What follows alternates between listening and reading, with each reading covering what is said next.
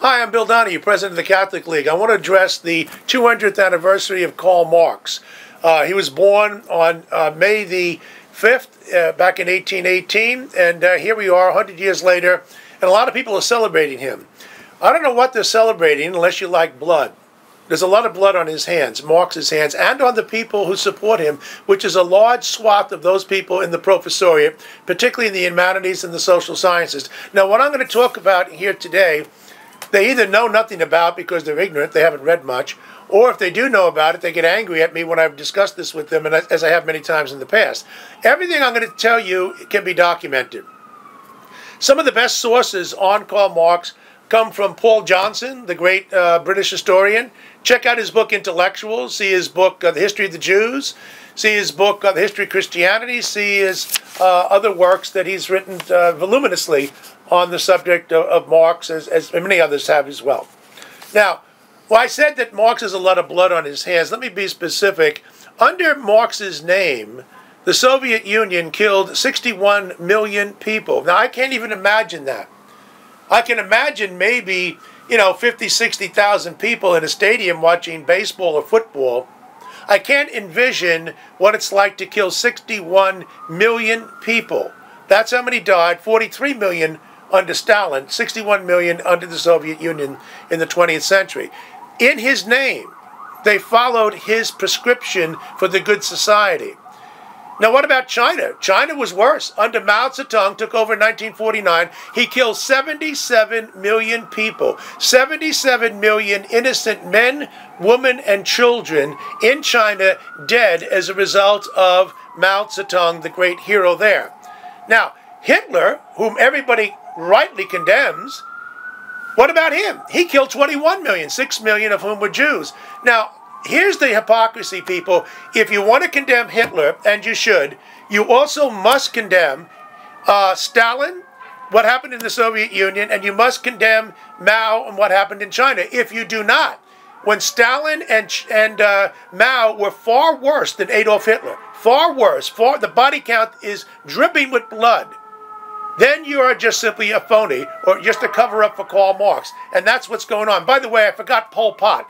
You know Pol Pot, the communist in Cambodia who followed Marx's ideas? He killed proportionately more people than Hitler, Stalin, or Mao. He killed 2 out of every 7 million people who lived in Cambodia under the name of Karl Marx, which is why those people say, well, you can't blame this on Marx. Oh, no, we can.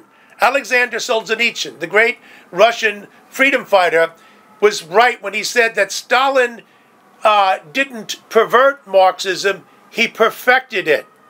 That's a great statement. There is a direct and ineluctable line between Marxism and genocide. If you're concerned about genocide, you have to be concerned about Karl Marx because he's the intellectual antagonist behind Marxism, obviously, which has been adopted by the Soviet Union, China, and obviously in Cuba and places like that as well. Now, what about Marx the man? Was he a humanitarian? Did he care about the poor? No, he didn't care about the poor at all. As a matter of fact, he lived a very pampered existence. The guy was unemployed most of his life. He couldn't hold down a job. He had all kinds of ulcers and smells to him that people couldn't stand to be around him. The guy was a sloth.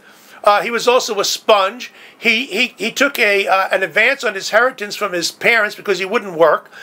He actually had a maid. Now, how many of the working class have maids, people, particularly back in the 19th century in Germany or any place for that matter? Now, he wrote a great deal about the proletariat. That's the urban factory worker. Do you know how much time he spent in the urban factory? None. As Paul Johnson said, there's no evidence that Karl Marx ever set foot in a factory in his entire life. Everything he wrote about the working class, whom he didn't give a damn about, quite frankly, he had his own maid there. This is a guy who gleaned it from his writings and and from hearsay. Now, this is not a man that we can admire. You know, he talked famously about the classless society. Of course, they never got there, did they, people? Let me tell you something.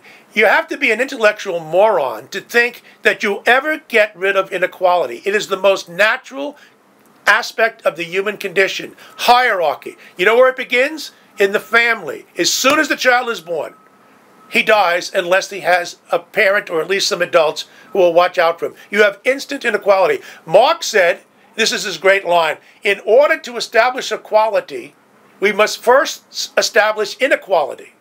Well, first of all, there's always inequality. Now, isn't that interesting? To get to equality, the class society, we have to first establish inequality. And then we can do away with the dictatorship of the proletariat and we'll have the class of society. Well, guess what? Every attempt at Marxism does have a dictatorship of the proletariat, but that's where it ends. It stalls. It never gets beyond that. And by the way, who is going to be in charge of the dictatorship of the proletariat? Marx is very clear about it. The intellectuals, that would be people like him. Okay? They would be in charge of the dictatorship of the proletariat. Now, what would the communist society look like? Well, he said you could do anything you want. It wouldn't be like a regular society. You could hunt in the morning, you could fish in the afternoon, you could raise cattle in the evening, you could criticize after dinner without ever being a hunter or a fisherman or a herdsman. That's pretty much an exact verbatim statement. Read about it, people. I don't make this stuff up. Read about it. Read about it in the German Ideology, one of his classic books, 1848. I know this stuff inside and out. I used to teach it to my students. My students actually learned about Marx because I didn't lie to them the way so many professors do. Now, this sounds like the musings of a child. You can hunt in the morning, fish in the afternoon. What are we talking about here? And by the way, I thought that communism comes after capitalism. Well, capitalism has an industrial order. It has factories. This sounds like a pre-industrial order. You know, they continue with this idea that Marx is the great humanitarian. There's an article, April the 30th of 2018 in the New York Times by a guy by the name of Jason Barker, who's a South Korean professor. He's in the wrong part of Korea. He should go to North Korea if he likes Marx. Guess they wouldn't let him live there too long. But this guy comes out and he says, we have to credit Karl Marx with the Black Lives Matter. Yeah, and the hashtag Me Too. I don't know where these people went to school. I really don't know. Black Lives Matter from Karl Marx. There was a labor leader called Ferdinand Lassalle. You know what he called him? The Jewish nigger. That's what Marx referred to him, the Jewish nigger. And what did Marx think about Jews? He was a Jew. He was a self-hating Jew. He said Jews were only interested in huckstering and money. Marx, the Jew, was an anti-Semite and a racist. Now, what about, was he a great woman's libber? The hashtag Me Too people crediting him, or Barker is? Not exactly. You know that maid that he had? This is after he got married, he had a maid? Her name is Lenchen, L-E-N-C-H-E-N. Check it out, people. Guess what he did? He knocked her up. That's right. He impregnated her, never gave his own kid, the name of the son is Freddie, never gave him a dime because he didn't want people to know, to ruin his reputation, that he had an out-of-wedlock son. So who raised the kid? Guess what? Are you ready for this? Frederick Engels, his colleague, the guy he wrote with. Now, how do we know that Engels assumed paternity for Marx's kid? Because on his deathbed, Engels admitted it. Marx is Freddie's father, not me.